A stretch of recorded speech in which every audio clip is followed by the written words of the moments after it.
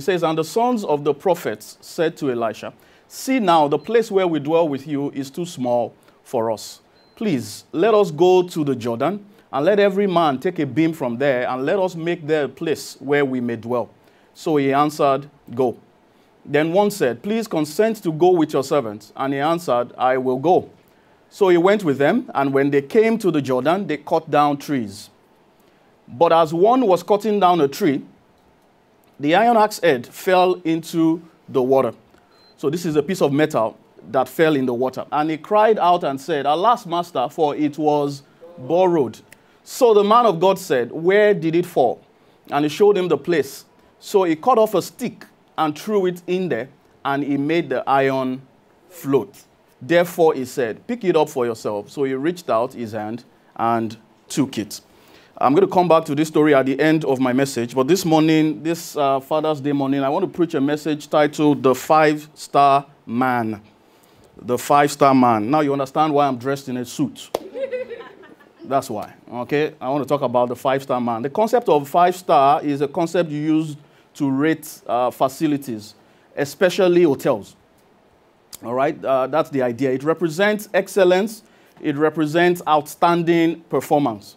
5-star is not, because this day and age, we're in the world of reviews. So people think that when they say something is a 5-star hotel, they are saying that it gets 5-star reviews. That's not the issue. Your review is not the issue. There's an industry standard that defines what is 5-star, what is 3-star, what is 2-star. I'm already preaching. Just stay with me. All right? So there is a standard of measurement. It has nothing to do with your opinion. It has nothing to do with what people say. There is a rating. There is a system. And it reminds me, my wife this morning, she's not here because, in case you don't know, she's in a country where she's from. I always say that me and my children are Canadians. She is from one country like that.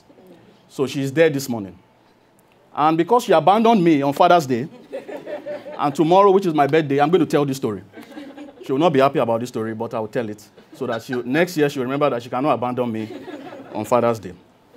So 12 years ago, when I was going to marry my wife, we had to go to our hometown, which is Lokoja in Nigeria. Now, if you don't know Nigeria, there are 2 or 3 states in Nigeria that we can say are, fairly, very nice, okay? Some people will argue, but really that's what it is. There's just 3 or 4 places that I would advise you to go if you are going to Nigeria, all right? Every other place, there's always, one thing or the other that you have to deal with. And Lokoja is one of those places that is not yet as developed as other places, even though it is very close to the state capital, which is Abuja. It's just a few hours drive from Abuja, actually. But when you get to Lokoja and you see Abuja, there are 2 different places. Abuja right now is the closest thing that we have to the Western world. Okay, you are getting an education in Nigeria. Just stay with me. So she's in Lokoja right now because that's where her parents live. So when we wanted to get married, I needed to go with my whole family. This is what we do in Nigeria. My generations, basically, everybody, all my friends. I had bosses. It's not a joke. Like everybody, I had to carry all my family, my extended family. Everybody went with us because they want to see that I'm not alone. Before they release their wife to me, they want to see that I have backing. So all of us went. But what I didn't know was that when they say hotel in Lagos, it's very different from when they say hotel in Lokoja. So I just told our elder sister, book us a nice hotel that is close to the venue, right? We had found this field that had mountain backdrops. It was going to be all very nice and cute, right? So we said, just leave her with the hotel business. Let her book the hotel. And she went ahead and booked the hotel.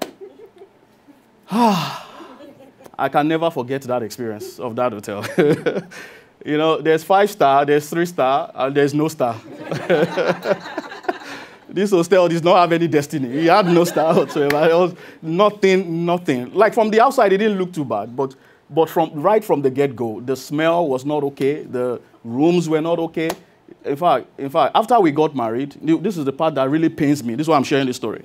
At that hour of the night, when the man just got married to his wife, and there's about to be a divine visitation, my friends who we took to the hotel were knocking on our door to say that there's no power, that the power is going out. So in my mind, I was asking that, are we not in the same hotel? Don't they know that I know that there's no power? Like, what is this? So that was the experience of my wedding night, I'm telling you. It was in this hotel. So from that day, Needless to say that I don't trust her sister to book anything for me again. Nothing. So anytime, as she was going to the local journal, I told her, I said, have you gotten internet? She said, yes. Do you have generator? She said, yes. Don't trust her to book anything for you. If you book it, it's going to be terrible. So that's how hotels are. But, after that, we've had the privilege of staying in other hotels, right? And we've seen that, okay, there's a difference. Now, when we say 5-star, some of you will say, oh, yeah, I know that hotel that I went to is a 5-star hotel. The truth of the matter is that a lot of us in our lifetime may never be in a 5-star hotel because they are very, very few, extremely few. They are fewer than you think they are. Most of the hotels you've stayed in are most likely 3-star hotels. If you open the door and everything looks good and you say, yeah, this is better than my house, it's probably a 3-star hotel. Yeah. The ones that are really, really good, really good, that are vacation destinations are 4-star hotels. And I will convince you. Okay, before I get into Bible, I'm already preaching. If you are paying attention, I'm already preaching. But so that you don't argue about your next vacation, okay, I'll tell you what a 5-star hotel is supposed to have. Then you tell me whether the ones you have been in have these things. Okay, a 5-star hotel, because the point I'm trying to make is this. When we define things, we don't define things by people's opinion or people's rating. We define them by a standard. There is a measure. So a 5-star hotel must have a personal butler for you. Must have a doorman. Okay, so you see that you have already deleted yourself from it. Must have a designated concierge, a round-the-clock room service, valet parking, spas with trained masseuses, gym with personal trainers, live entertainment. So they're not playing music. There is a band that is playing 2-4. So you have a place that you can go. This is what they must have: childcare, 5-star hotel, an assortment, not one pool, of heated pools and hot tubs, saunas and steam rooms, dance halls, golf courses, game rooms. So you see, I wasn't insulting you when I said you might never be in a 5-star hotel. All right, so those are the few things. It also goes on. It says bar options. You must have top-rated chefs with personalized menus. So as I get to the hotel, they have to ask me what my dietary menus are. So my pounded yam must be available. My edika icon must be available. Things like that. That's what a 5-star hotel is. Literally, that's what it is. So all of these things. Each room must be spacious, potentially featuring separate living rooms, patio, kitchen, minibar, a personal jacuzzi, designer bathrobes, high-end toiletries. Who wants to go on vacation already? I read this thing and I'm like, wow, this sounds like it. Well, this is the point where I'm going. As it is with hotels, so it is with men. So when I say 5-star man, what I'm talking about is not how you define yourself. It's not how people have defined you. People may have experienced you and said, that guy is 5-star because they gave you a review. You say, he speaks well, he looks good, he dresses well, all of that is 5-star. No.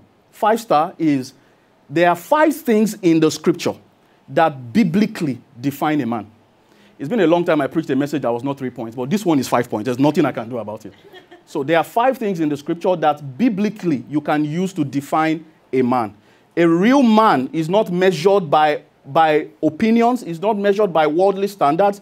It's not measured by how impressive you are when you arrive. It's not measured by, one of the first billboards we did when we started the church was, it's not what you drive, it's what drives you. So those are the things that we use to measure people, but this is how the Bible defines a man. So a successful combination of these 5 things, just like when we rate hotels, a successful combination of all of those things that are listed that makes a 5-star hotel is what can make us define somebody as a 5-star man. So you might be a lady and saying to me, okay, maybe I came to the wrong service today. I'm a single lady. What does this have to do with me? This will help you more than you think. Because now you will know what exactly you are supposed to be looking for.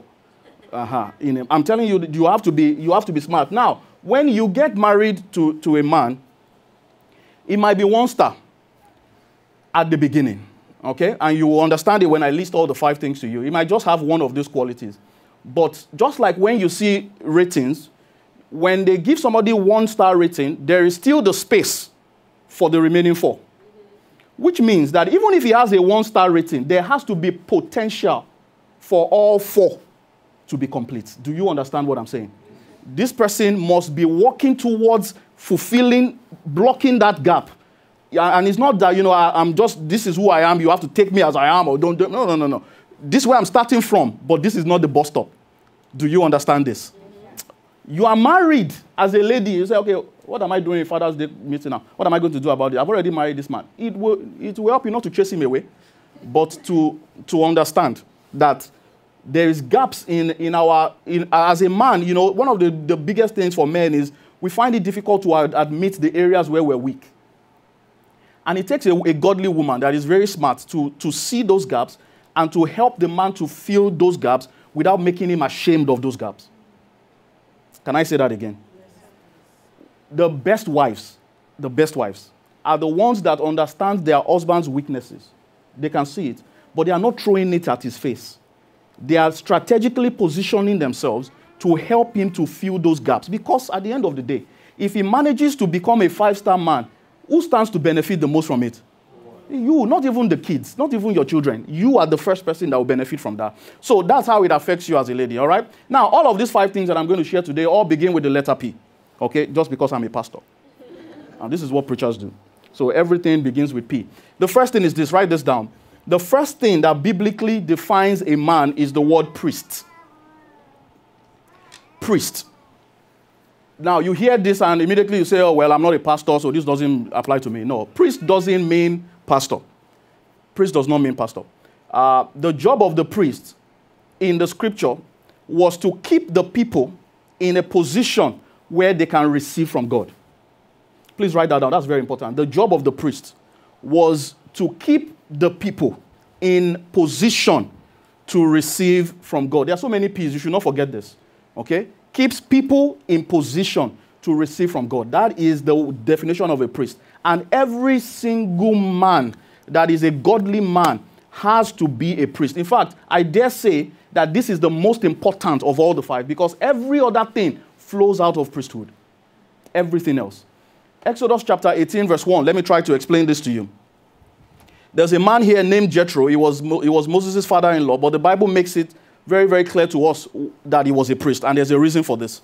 It says, and Jethro, the priest of Midian, Moses' father-in-law, heard of all that God had done for Moses and for Israel, his people, that the Lord had brought Israel out of Egypt.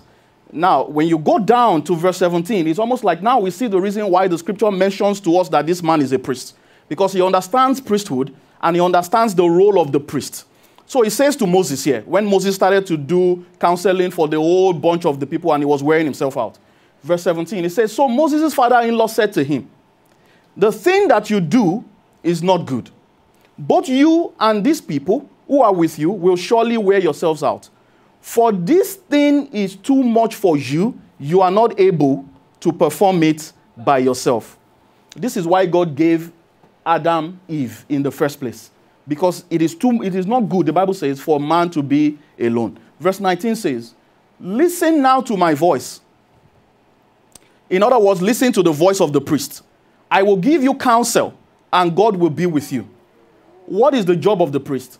Stand before God for the people, so that you may bring their difficulties to God. That is part 1 of the job of a priest. Part 2. And you shall teach them the statutes and the laws, and show them the way in which they must walk and the work they must do. So this is the 2-dimensional role of the priest. And in the New Testament, every single one of us have been made kings and priests. You are first the priest over your own life, and then the priest over the family, the immediate family that God has given you. Because, I mean, for those of you who have done 201, you've heard me say this to you, that before you help other people solve their problems, what do you need to do? Solve your own problems first. That's the beginning point. So you solve your own problems. So you have to first be a priest who is standing before God. This is the beginning. You stand before God, and then you bring the difficulties of the people to God.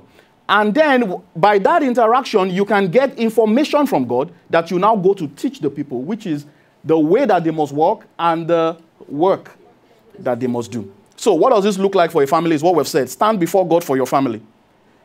Bring their difficulties to God. Show the way they must walk and the work they must do. If you are a single and you are a brother in the house, this is the best time for you to start to practice priesthood. Before you bring other people into the mix, You have to master the art of priesthood. There is nothing else, according to the scripture, that defines a man that does not flow out of priesthood. Job said in Job chapter 1, Job gets a lot of bashing, but there's something very instructive here that we can learn from his behavior. Okay? From verse number 4, Job 1 verse 4.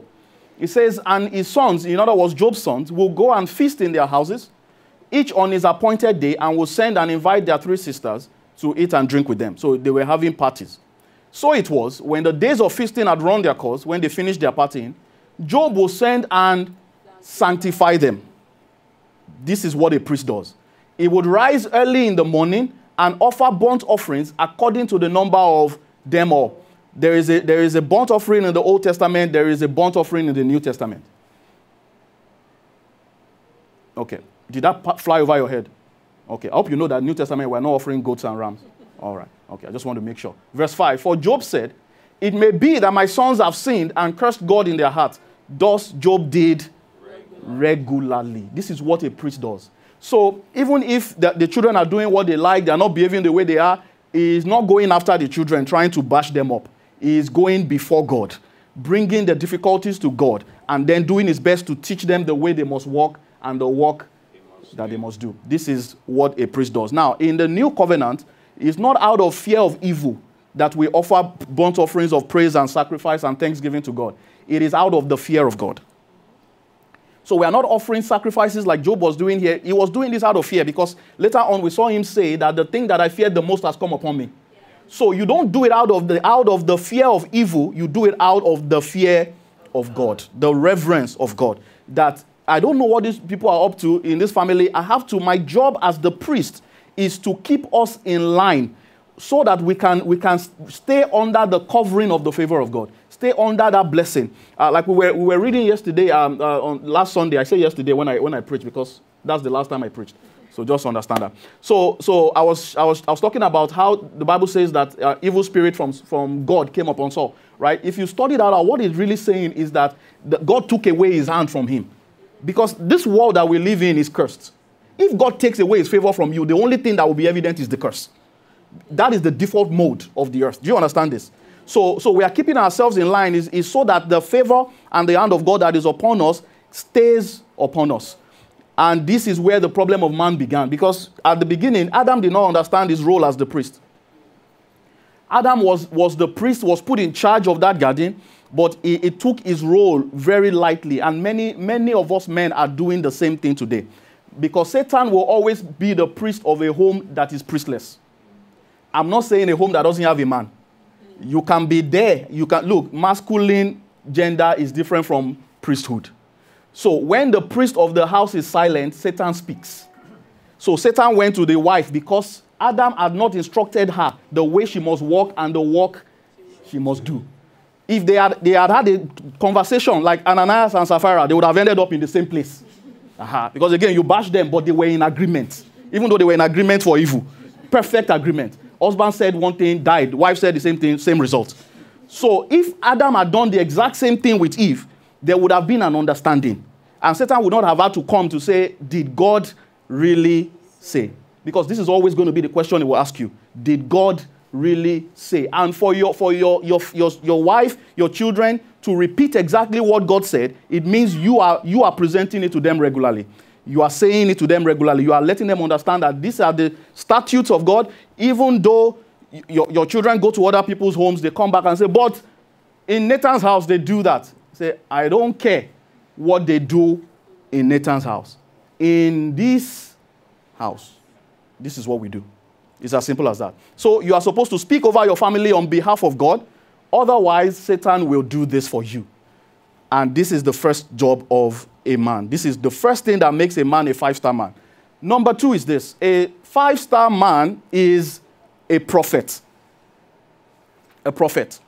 If you listen to me for the first point, you understand that I'm not talking about the person that stands and declares, "Thus says the Lord." All right? So when we say prophet, what we are saying is, here is where we are going. A 5-star man is a man that understands direction. He can give direction. The reason he can give direction is because he is standing before God. Because he is, first of all, a priest. He can provide leadership. He has a knowing and a leading of a better place. The whole picture might not be perfectly clear. He might not know all the steps to get there, but there is a sense of direction. There is a sense of purpose. There is not aimlessness. My wife has been telling me a lot of stories. When she comes, please tolerate her. She'll be speaking with a lot of vengeance.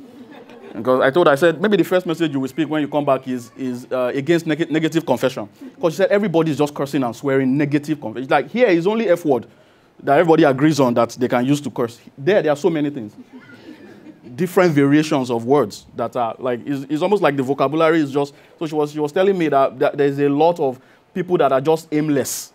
Like able-bodied men that wake up in the morning and say because they have sent resume, they don't have a job, they just wander around aimlessly. That is the kind of man that has 1 star and doesn't have space for the remaining 4. Do you understand what I'm saying? Look, I tell single ladies, I care about the ladies because you are more delicate than a man can make some mistakes and still recover. Okay, am I talking already? Yes. It's possible for a single guy to make a lot of mistakes and recover in a way that a lady may not be able to. It takes more work for a lady to recover from making several mistakes in choosing a spouse than for a guy. So I don't really care too much about the guys. Those that are really close to me, I tell them my secret. But you see, don't marry a man that is aimless. You know what they call couch potato? You know couch potato? Wakes up in the morning, the first thing he wants to do is play PS5. First thing in the morning. You are going to deal with that for the rest of your life. They were saying that, they started Euros now, they're playing European Championships. One of the coaches of one of the teams had to ban PlayStation from the players' rooms. Grown men, though, they brought PlayStation to the camp. Yeah. Because anything can become an idol. Anything at all. Look, it doesn't matter what it is. Anything at all can become, anything that you are doing in excessive measure, in compulsive measure, that you have no control over. The other day I was standing in front there, the city came and put a sign out there, no smoking sign. So a fellow was standing right, if I had taken a picture, you would have seen the sign behind his head, no smoking. So I was talking to the dude and I said, can you see that sign? Do we need to change the language of this thing? Maybe we need to do that. But it has a symbol that says no smoking. Do you know what he said to me? He said, I have to smoke. But I have to. The minute he said, the compassion came on me. The anger had just floated away. I just realized that there is a problem. Yeah, this is a problem. Anything you have to do is a problem. I have 5 points today. I can't afford to beat about the bush. Genesis chapter 22. Let me read this story to you of Abraham. Now it came to pass after these things that God tested Abraham and said to him, Abraham, and he said, here I am. Then he said, take now your son, your only son Isaac, whom you love, and go to the land of Moriah and offer him there as a burnt offering on one of the mountains of which I shall tell you. So Abraham rose early in the morning and saddled his donkey and took 2 of his young men with him and Isaac his son. And he split the wood for the burnt offering and arose and went to the place of which God had told him. Verse 4. Then on the 3rd day, Abraham lifted his eyes and saw the place afar off. And Abraham said to his young men, stay here with the donkey. The lad and I will go yonder and worship, and will come back to you. So Abraham took the wood of the burnt offering and laid it on Isaac his son, and he took the fire in his hand and a knife, and the 2 of them went together. Pay attention to verse 7. But Isaac spoke to Abraham his father and said, my father. And he said, here I am, my son. Then he said, look, the fire and the wood, but where is the lamb for a burnt offering? Like we learned yesterday from the men's conference that we joined. Abraham did not say, shut up, young man. You don't question your father. Because that's not the sign of fatherhood. You are a prophet. You have to give direction. When they ask you questions, it's because they are looking for direction. So you give answers. Do you understand what I'm saying? You give answers per time based on what you know. There's no need to make anything up. Look at what Abraham said. Go. Is that where we have verse number 8? It says, and Abraham said, my son, God will provide for himself the lamb for a burnt offering. So the 2 of them went together. This, at this stage, was all that Abraham could come up with. But he had to come up with some kind of direction. This is the last instruction that God gave us, is to go up to the mountain. How God will take care of us there, it has to be up to him. Do you understand? So when we are saying that a five-star man is a prophet, we are not saying that he has all the answers. We are not saying that he knows everything from beginning to the end. No. But you have to be certain in God's ability, not because you know how God will do it, but because you know the God that you are dealing with. Yes. That only comes from priesthood. This is why I keep saying that is the beginning of this journey. If you refuse to embrace that, every other thing flows out of that. So that's where you get your confidence from. That's where you get your direction from. Because, look, ask anybody, ask any woman that is sitting beside you this morning. No woman wants to follow a man that doesn't have direction.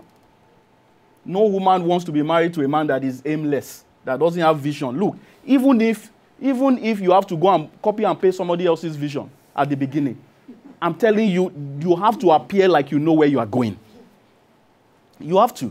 When I talk about, my wife and I now, we are almost at 20 years of being together. So this is not, we've been married for 12, but we've been together literally almost 20 years now. And this is the one thing that she keeps saying is, at the time that she met me, even though I did not look like somebody that had any hope, I sounded like one. Do you understand what I'm talking about? You will not come and ask me. I may not know the answer to all the questions, but even at the end of the day, I don't do that. That's a good question. Because once you say that you have accepted defeat, just give me some time. Give me some time. I will find the answer. So what's your 5-year plan? At that point, what concerns me concerns 5-year plan? I don't have. But say, don't worry. In another 5 years, I'll be all that God wants me to be. You have to provide an answer. You cannot be. You get what I'm talking about? You cannot just be aimless. Say, I'm just taking it as it comes. One day at a time. You're just taking it as it comes. So your priesthood is the foundation for being a prophet. You must have the word. Look, we cannot stop going back to this thing about the word of God. If you are not somebody that understands that God speaks to you through the word, through the Spirit of God, and through the prophet of God, this thing called direction would elude you. Psalm 119 verse 105. Let me break this scripture down to you a little bit. Psalm 119 verse 105 says, your word is a lamp to my feet and a light to my path. There are two things here that the word of God is. It says, it is a lamp to my feet and a light to my path. Let me paint the picture for you. If you carry a lamp, all right, what he's saying is this, that the word of God, literally, this is what it is. The word of God is a lamp to my feet. That is short term. It is a light to my path. That is, yeah. So you must have both. So at the minute, even though you don't have everything figured out, there must be a light that is on your feet to take the next step.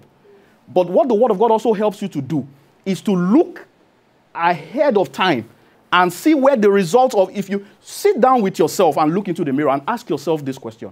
The way I'm living my life right now, what would my life look like in 20 years? If I continue on this path, that's why it says the light to my path. If I continue on this current path that I am on, what will my life look like in 20 years? Again, my wife was telling me that, again, when you get to Nigeria and the fact that there are not many people that have, some of the advantages and privileges, when they see you, the first thing that comes to their mind is you are where you are, or, the way you are because you traveled abroad. So she always has to remind them that my advantage is not that I traveled abroad. If you bring, in fact, she said this, and I loved it. When she said it, I just smiled. I said, I married correct.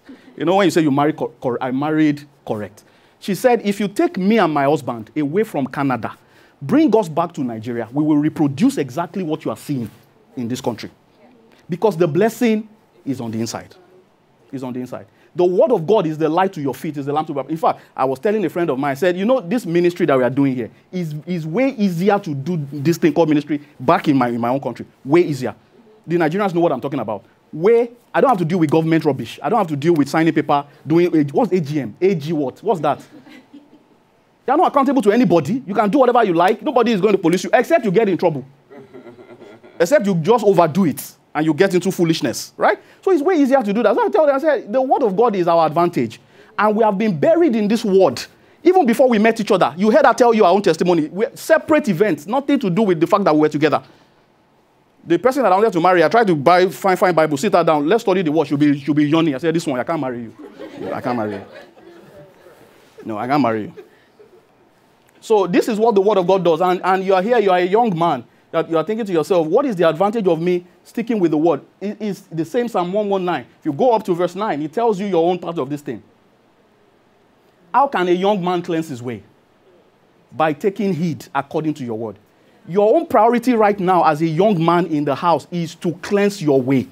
That is your priority. Look, I'm telling you guys, look, ladies, they say they love you, they love you. No, I'm telling you that you are my own priority. The guys, they can take care of themselves. Say they love you, they love you. Come and sleep with me. Very easy. That one is very easy. Just ask them, do you love your mom? You know where we're going with that, right? So just ask him that question. When you ask him that, his body will calm down. Because they're always coming up with all sorts of things. The issue here is, if you find a young man, and I'm saying this because I have been warned. Before I got married, I was a certain way. Do you understand what I'm saying?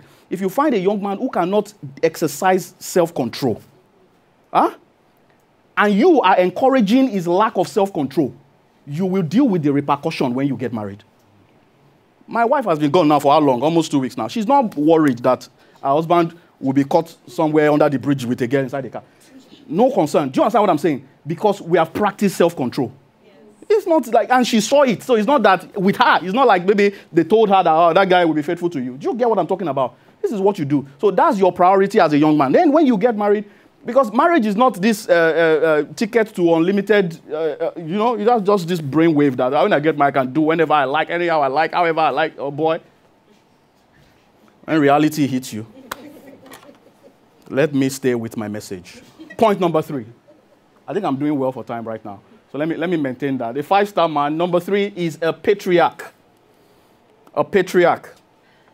What does that mean? Simply means first in line. That's the simple way to explain it. He understands that God is a God of generations. Therefore, he is a God of legacy. That it is not all about me. I'm only first in line. I am a custodian of certain things for those that are coming behind me. And you have to have this understanding because God is a God of Abraham. He is a God of Isaac and a God of Jacob. He doesn't. In fact, I've told you before that the covenant that Abraham stepped into, it was first his father Terah that God wanted to hand that thing over to. It was because Terah lost his son and God, another day I'll go into that with you. And he just got, distracted with the whole thing. That's why God came to Abraham and said, okay, I will start with you. So God is a generational God. And if you want to be a man that is biblically a 5-star man, you have to have that understanding. Exodus 4 verse 5, that they may believe that the Lord God of their fathers, the God of Abraham, the God of Isaac, and the God of Jacob has appeared to you. In other words, we are saying that God's plan for you is too big for your own lifetime. The plan that God has for you, when I'm saying look yourself in the mirror and ask yourself, 20 years down the line, 50 years down the line, you are thinking about not just your children, but your children's children. You are thinking about the legacy that you are going to leave behind. And legacy is not a thing that you start thinking about when you are 50 or 60 years old and you say, I'm about to die. You start thinking about it from the day you know how to think. Do you understand what I'm saying? That's when you start thinking about that. That's when you start planning to say, okay, this is what my children will be. This is how it will be. This is how, look, before, some people ask me, like, they say, oh, your children have compound names. Not because I don't know that in Canada, you should give them fine name that people can pronounce. But that's not the legacy. They have to know where they came from. Because my children are not Tom and Jerry. No, they have to know where they came. Do you understand what I'm saying? They have to know where they came from. That name is hard to pronounce because they came from somewhere. Am I making sense? Yeah, they came from somewhere. So somebody asked me recently, why do they have your first name and your last name? I said, well, number one, my wife is the person that will explain that best to you. But I know that in the way I'm living my life right now, in another 50 years, it doesn't make sense to you now, but that name, Seun Salami, will be worth a lot. It will be worth so much that they can literally go into a place and say, I am Fimidara Seun Salami, and they will ask them, which Seun Salami are you? Is it that same Seun Salami? Take it. That's the legacy I'm building, and it's a conscious thing. It's not a game. You are not gambling. So as you are doing that, you know that every action you take, you have already staked the future of your children on the name you are building. So you can't be doing rubbish. Yeah. Does this make sense? Yes. This is what I'm saying to you. This is how to be a patriarch. This is legacy. So you are consciously Living your life with an understanding that I'm a custodian of the name for the future of my children, my children's children. This is what it means to be a patriarch. And this is a biblical standard for a man in the scripture. So all you do, look, the funny thing about it is, whether it is good or evil, whether it is good or evil, you are going to unfortunately hand that down to your children's children. Numbers chapter 14. Some of you are not happy. So let me show you the Bible. Numbers 14:18. The Lord is long-suffering and abundant in mercy, forgiving iniquity and transgressions. So he has told us that God is a good God. He is long-suffering, abundant in mercy, forgiving iniquity and transgressions. But he by no means clears the guilty, visiting the iniquity of the fathers on the children to the third and fourth generation. So the same way he can pass down his long-suffering, abundance of mercy, and all of that to the fourth generation is the same way that you can pass down. They are telling you, get rid of this. This is not a good thing. Take this out of your family. It's not just for you. It's because you are first in line. You are literally going to pass that thing down through your bloodline. And there are certain things that you have to say no to in your own time and say, no. This thing is not going to go beyond me. I come from a long line of Muslims. So in case you have not noticed, my last name is Salami, but it's not the sausage. Because Canadians think that, I use it as a joke a lot. When people want to spell my last name, they say, what's your last name, Salami? I say, I like the sausage. They're like, ha, ha, ha, ha. I say, but they don't understand that. It's good. It gives me a decoy. But it's from a long line of Muslims. I was a Muslim till I was 10 years old. So I understood the whole thing. My mom, my father, everybody. Now everybody is now a Christian. But there are certain things that come with that line that I had to say myself. Even my younger brother got it at some point. I didn't have to explain it to him, but he understood that at the point you have to create your own line to say this is who we will be known as. That's why all of us have our first name in front of our last name, so that they know that we may be Salami. We are not going to throw it away, but we are not that kind of Salami. In case you don't know, there are some people that the only reason why they are still practicing that religion today is because it permits you to have multiple wives. Some of you might not want to visit Nigeria again now after all these things that I'm telling you. I still want you to go. But these are the realities of things. So they practice polygamy, and they in fact, some of them know that there are so many things about the religion that are not okay. But that ability to marry more than one wife, they treasure it above all the other things. So they stay there. Yeah. So for me, that at a point that had to come to a place where, whether by the devil is very, very dubious. So whether by legit or by hook or by crook is not going beyond my line. This is where it stops. This is where it stops. And we saw it too. Even my father, the devil tried him. Because when you say you want to become a Christian, the devil will push some things your way. Tried him. So for me now, I've told myself, whether you win that war or not, it will not go beyond my own line. This is the end of it. And there are certain things that you must stand firm like that concerning your line. Now, I'm talking about where I'm coming from. Here in Canada, there are things that we deal with that are handed over from one generation to generation. Don't lay hold on it. Don't say, my dad had PTSD, my great-granddad had PTSD. Come from a long line of PTSD. Don't make a room for it in your house now. No. Don't say, this must be my grandfather's depression that is coming back on me now. When we get to the age of 50, we all start experiencing post-straight. You have to put an end to the stuff in your own line. To say, because if you don't do it, it will continue on like that. Let me not start preaching a revived type of message now. Let me stay with my message. So a five-star man is very conscious about legacy, conscious about the heritage for his generations to come, and is not waiting until old age to begin to effect these things. And then only men who follow a legacy are actually able to leave a legacy. So you have to know and appreciate the legacy you are carrying in order to pass it on. So if you are not you don't stand for anything, there's nothing for you to pass down. If you are just going with the crowd, going with the flow, whatever they say is the new thing, or political correctness or whatever, let's just do what everybody does. No, you have to understand who you are. Understand what you stand for, because that's what you are going to pass down to your line. And if you don't like the legacy that has been handed over to you, you have every right to rebuild it. There is nothing that says that this is what we are in my family, this is what we have always been. And no. If you don't like it, there is always the opportunity to rebuild it. I like what the centurion said to Jesus. He said, I'm a man under authority. So I know how authority works. If I say to my servants, come, they have to come. So if you are somebody that is under authority, you will understand how to pass down authority. Because again, one of the biggest issues with men is that men don't like to be coached. Men don't like to be told what to do. But unfortunately, there is nothing like greatness without a coach. Did you hear what I said? There is nothing like greatness without a coach. In fact, sometimes the coaches are not as good as the players. They are not as rich as the players. You guys don't know these things. Is it strange what I'm saying? In any sport, it doesn't matter what it is. It doesn't matter what it is. The coaches they might not even be as popular. They might not be anything. And this comes with any sport. Swimming, tennis, everybody has a coach. If you find somebody who is great, they know that this is not about me, they will tell you who their coach is. Some of them are, like I said, they are not as rich as the players, but they are paid handsomely because they understand that there are so many things that I can do with talent and skill. But there is the part of somebody else who sees the bigger picture than what I see and is able to help me along that line. This is one of the major areas where men fall short because men don't like you say mentorship. I don't want anybody to be telling me what to do. I know what I'm doing. Sometimes, like I've told you, sometimes you pick up things from we're talking about having a vision, having a direction. If your priesthood is not yet solid, is not what it is.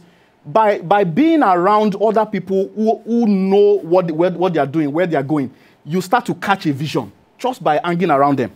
And this is how this works. So you are more likely to produce a good legacy by following godly leadership, by being around people who have a good legacy and who are working towards it. And I've told you many times, not all of these men are perfect. All of these people that and people get criticized. They talk about this. Why do you like this person? Don't you hear that he is this? I said, that's what you heard. Me, I'm keeping my eyes on the positive things that I'm learning from him, not all of those things that you're talking about. All right? So people who don't follow godly leadership, they always turn to idols eventually.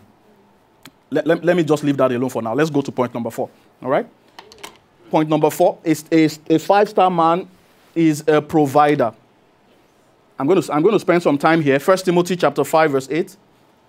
1 Timothy 5, verse 8. We're talking about a 5-star man and the 5 things that biblically define a man.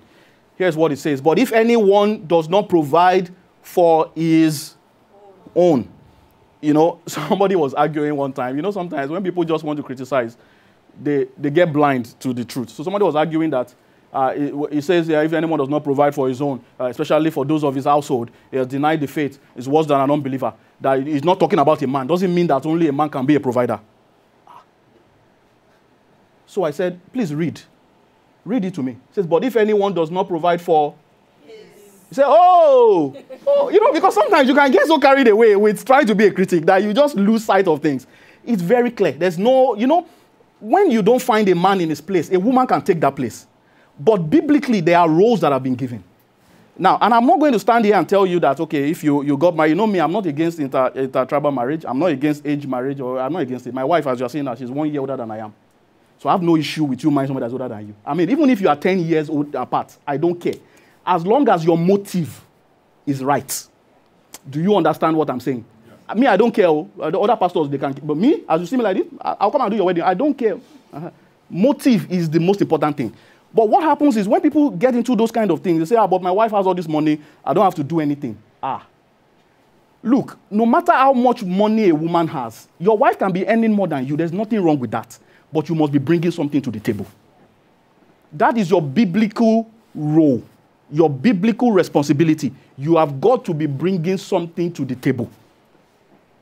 I know all the men will not be happy with me after today, but it's what it is. There's no other way to explain it. And in this culture, there are so many, there's so many loopholes around this thing. They say, come, we are living in the same house, so we share the rent, so we share the mortgage. So the first payment will come out from my salary, then the second one will come out from your salary, blah, blah, blah, blah. And you are the man of the house, and you have the means to actually take on more responsibility, but you are shedding more of it to the. I'm telling you what you can frown at me. That's your problem. I'm telling you what the Bible says. It is your responsibility as the man. The woman was made to help you. This is not about African culture. It's biblical culture. Biblical stuff. So this has nothing to do with, but you're saying that because you're from Africa, all this African culture, they always say that the man is this. Look, you can be doing 2024 feminism. Feminism has never changed the Bible. You can argue. You can do it. Like my wife always jokes that when they say women liberation, I say, me, I'm not bound, though. So nobody's liberating me.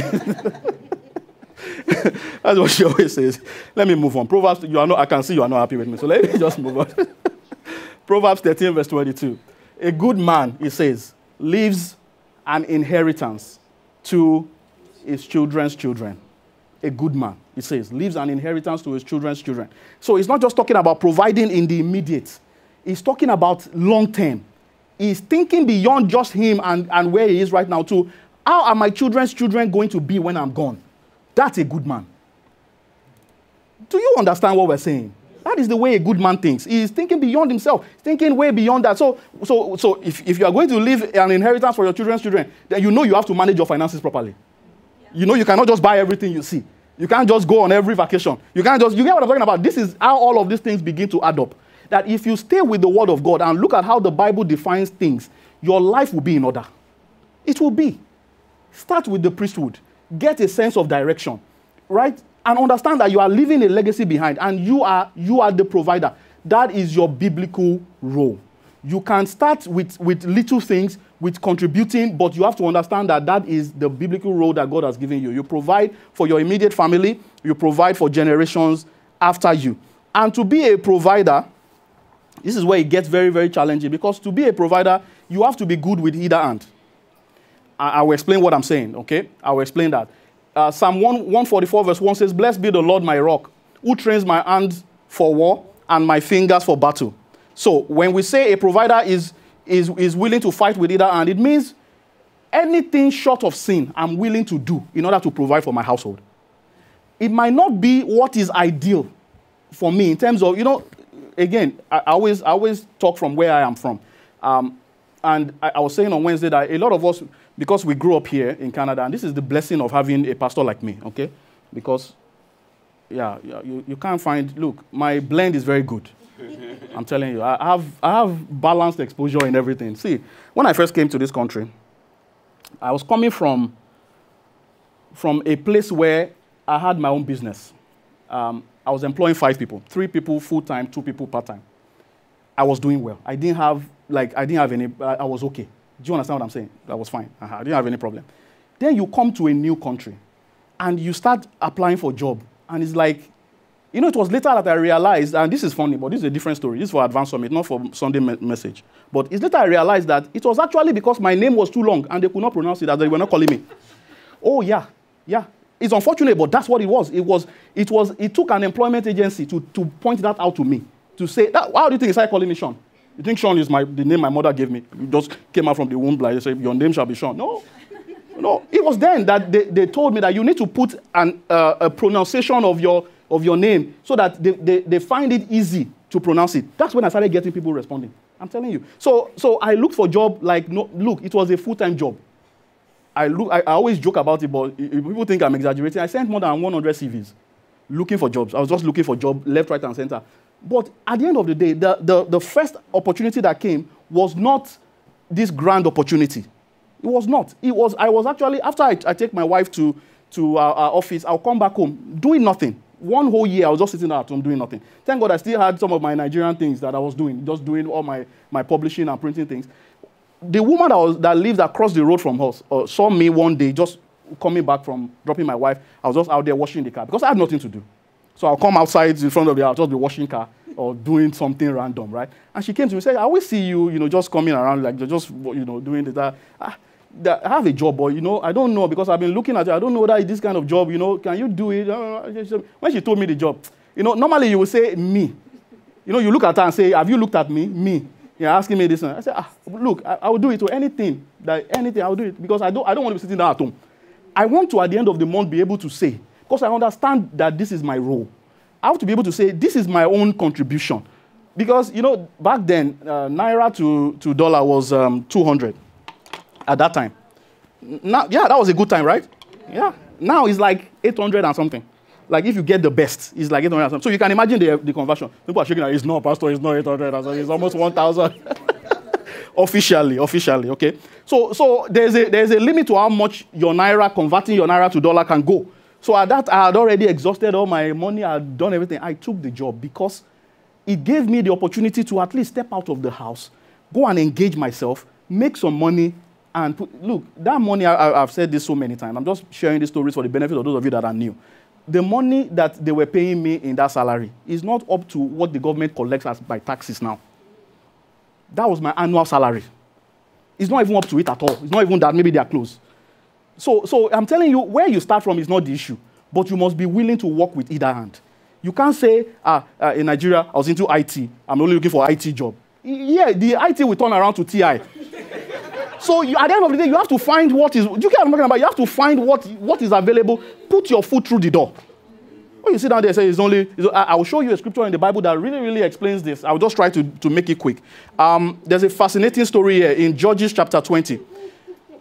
I don't have time to really explain this to you, but the bottom line of this is that there was a civil war in Israel, believe it or not. The whole tribes of Israel were fighting against the tribe of Benjamin because one brother from Benjamin went to go and tamper with another person's wife in another tribe. Please tell the man beside you, don't do that. Don't do that. That's not good. It's a recipe for disaster. So there was civil war. That's the summary of all this. Go and read it at home. You will enjoy it. But I want to point something out to you here. Judges chapter 20. So there was a battle. The Benjamites were fewer than the whole of the tribes of Israel. But they were killing the Israelites like it was no man's business. In 2 days, Israel lost 40,000 men. Just fighting with a minority number. But this is where I really want to draw your attention to. Another day, I will go into this in full. And from their cities, verse 15. At the time, the children of Benjamin numbered 26,000 men who drew the sword. They were fighting against 400,000 of Israel. Besides the inhabitants of Gibeah, who numbered 700 select men. Among all these people were 700 select men who were left-handed. Everyone could sling a stone at a hair's breadth and not miss. Now, besides Benjamin, the men of Israel numbered 400,000 men who drew the sword. All of these were men of war. But like I've just told you, if you go into the story and you read properly, you will find out that they kept losing. The first day after they lost, like, the first one was 22,000. They went and they prayed to God all night. Because after, there's no floodlight. So when the battle reached night, everybody will go into their corner. So they went to pray that, God, what's going on? That we are more than them. Why are they defeating us? God said, keep fighting. Because they were trying to wipe out evil from among them. What they were doing was wrong. But there was a skill involved in what was going on. The second day, they lost 18,000. That's when they calmed down. That, okay, something must be going on here. So that's when I started to pay attention to that. Okay, what's going on here? Then it says to us that from verse 16, that among these people were 700 select men who were left-handed. Now, you might look at that and just gloss over it. But you know me, I don't gloss over the Bible. So I started to study it out. And I started to look for information about this. Okay, what's going on here? I heard some of the things that my pastors had shared about this. And I looked into some things. If you study this out, what was going on here was that these guys who were 700 that were left-handed, they were actually not born left-handed. So the commentaries will say something like, there were 700 left-handed who were no longer right-handed. In other words, they had been fighting before with their right hand. Please pay attention to it. If this is the only thing you hear me say today, they got wounded while fighting with their right hand. They said, give us some time. We will get healed. Then we will go and learn how to fight with our left hand. Because every time they were training for battle in those days, everybody was training to fight with a right-handed person. So nobody understood how to fight with a left-handed person. That's why they were dying. That thing you are calling your weakness may be your greatest advantage. Are you listening to me? That you are saying, what is this among so many? That might be the thing that God wants to literally use to elevate you in this place. And you are sitting down there saying, this is the only thing I know how to do. You've got to be able to fight with either hand. With either hand. Whatever the scenario is, whatever the case may be, I'm going to show up. And I'm going to do battle. Glory to God. Hallelujah. Let's tie it up. Let me get to my final point. Has this been helpful to you at all? Yes. I told you that whether you are a man or a woman, or you'll be blessed. If you listen, you will. Glory to God. Hallelujah. Point number 5. A 5-star man is a protector. A 5-star man understands his role as protector. Leave the stealing, killing, and destroying to Satan. That's his job. It's not your job. John 10:10 says the thief is the one that comes to steal, to kill, and to destroy. Your job is to be like Christ, which is to give life and give it more abundantly. So if the enemy is stealing anything, killing, destroying, your job is to stand in the gap Ezekiel 22 verse 30. I always share this whenever we pray. It says very clearly, so I sought for a man. I sought for a man among them who will make a wall and stand in the gap before me on behalf of the land. Without a functional priesthood, it's almost impossible to be a protector. So everything we are talking about, if you are not the kind of person that understands that, first I have to be someone who has a relationship with God. That's where all of these things come from. I'm standing before God as a priest, then as a protector. Not with your weapons of war, but we're talking about being able to be in a place of prayer and intercession. This is one of the biggest things about learning to fight with either hand. So there are some men, you are listening to me today, you will say it to yourself that, you know, for me, I'm the kind of guy that I can make money easily. Making money is not hard for me. I know how to do business. I know how to do all that thing. The only problem is if you put a Bible in front of me, I can't explain anything. And there are some others that, you know, they grew up in church. They are good when it comes to Bible. They can pray jim. You know, jim prayer. The ground will be shaking. Jim. They can pray that one. But put them out there and say, go and market something and make money.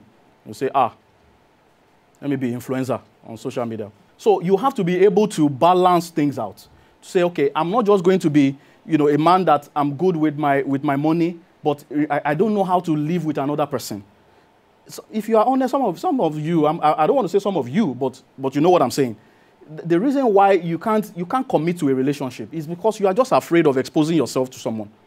You don't want, you're like, so I'm going to have to be honest with somebody and be open. The more we talk about the fact that you have to be open and honest in marriage, the more you say, that marriage thing might not be my own. I don't even know where to start from, all right? And this is important. This is very, very important. So a 5-star man is a protector. Many men who are weak, and what we do is that when we find an area where we feel like we are strong, we double down on that. Then we start to play down the areas where we are not. We start to almost make it look like, man, that doesn't really matter. You know, all of you are just pursuing money. I'm a man of faith. The ones that are pursuing money are saying, you know, you are just doing church, but you need money to you know, my pastor has a joke that he always shares that when he was starting out in ministry, that there was a fellow that he wanted to come and join him to do the ministry. That the guy told him, he said, let me tell you, you are the one that God called. You are a pastor. Go and do your pastoring. Me, I'm going to go out there and make money. Proper money. I'm going to be a millionaire before I'm 30. This way, they were in school, they were teenagers. I was telling him, I'm going to be a millionaire before I'm 30 years old. But this is my commitment to you. So he showed him David in the Bible. Showed him the scripture. Said, those that go to the battle and those that stay by the baggage, they shall share alike. That's what the Bible says. My pastor always says that was the guy that showed him that revelation. This is someone that you will say unbeliever. He's just looking for money. He said, they shall share alike. So what I'm going to tell you is, go and start out your ministry, but as long as I am a millionaire, you will be seeing my hand. You know, in Nigeria we say, see my hand. It's not physical hand. It's hand in the bank. And he says, even till now, after all these many years, that the guy is still one of the biggest givers in their church. Like he went out there, he's now a millionaire by any standard, without any currency. But he still keeps that commitment to say, I'm not going to come and be preaching with you. You preach, but when you look back, you will see me. Yeah, so some of us might not be, you know, you're not this, but you must be useful. This is what we're saying. You have to be useful. You have to find your place, and the areas where you are weak, you must strengthen those, because you don't know which hand you're going to need. You don't know where it's going to be useful for you at the end of the day. Glory to God. Amen. All right, let me find a way to tie this up. Psalm 1, verse 1 to 3. So I started with the story of the axe head, and I was saying that I'm going to tell you where that comes to play. And we've established that all of this begins with priesthood. Therefore, that axe head that we read in that scripture, what it actually represents is the anointing. It is the anointing to function effectively as a man. And when we say the anointing, again, don't hear church. The priesthood guarantees that anointing is a tool for you to be effective in whatever your hand finds to do. Whatever it is, whatever field you are in, whatever industry you are in, it is how you are going to be effective. Without it, what you are going to... So you have an axe, which is wooded, and there is an axe head, which is the metal thing that's supposed to help chop down wood. But you don't have the axe head, and you are trying to cut down a wood. What you are going to end up with is a bruised hand and a wounded tree. And this is what's going on with a lot of us, that we're just making all that effort, but it's not yielding any result.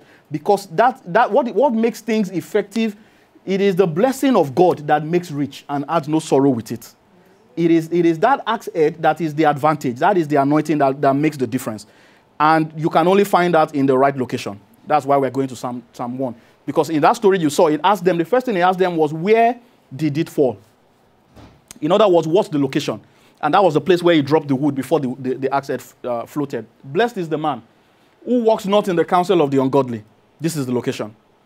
He doesn't stand in the path of sinners. He does not sit in the seat of the scornful. But his delight is in the law of the Lord. And in his law he meditates day and night. He shall be like a tree planted by the rivers of water, that brings forth its fruit in its season, whose leaves also does not wither, and whatever he does, not what he went to school for, whatever he does shall prosper. Glory to God. Let's give God a moment.